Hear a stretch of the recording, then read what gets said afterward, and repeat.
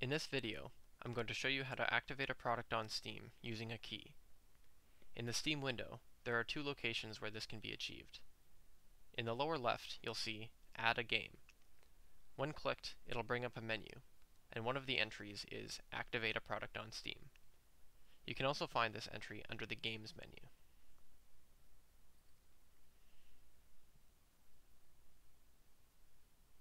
Once selected, you'll be presented with this window.